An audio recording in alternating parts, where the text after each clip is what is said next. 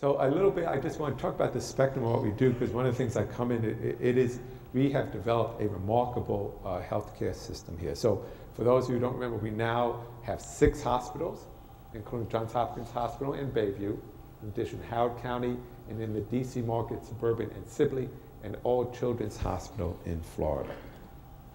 We in addition have several large ambulatory centers. We have one at White Marsh, one at Green Spring.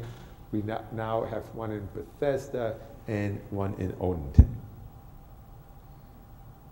In addition to those centers, we have Johns Hopkins Community Physicians, or JHCP. This is a large network of our community physicians and primary care physicians who are really all over the Washington, Baltimore area.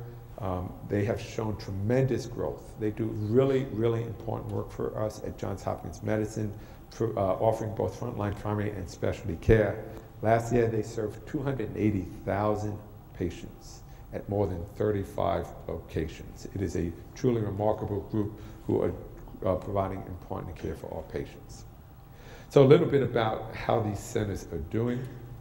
So these are the volumes of in our ambulatory centers. So Green Spring saw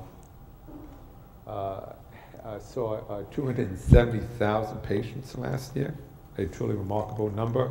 White Marsh, 133, Odenton, 84,000. We just opened yesterday an expansion of Odenton, and we are also working on a suburban hospital outpatient medical center in Bethesda. So these numbers, I think, demonstrate a trend that we're seeing in medicine. When you think of these numbers, Green Springs numbers, 20. White Marsh, 31%, Odenton, 36%. So tremendous growth in our ambulatory centers.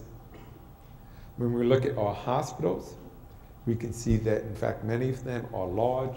Hopkins Hospital admissions last year were 46,000, Bayview 20,000, All Children's almost 9,000, Howard County over 15, Suburban 14, and Sibley 10,000. So Hopkins Hospital had 5% more admissions last year, but the rest were either flat or less than 5% or slightly decreased from the year before. I think this demonstrates where medicine is going. We're moving people out of the inpatient setting into the ambulatory setting for their care.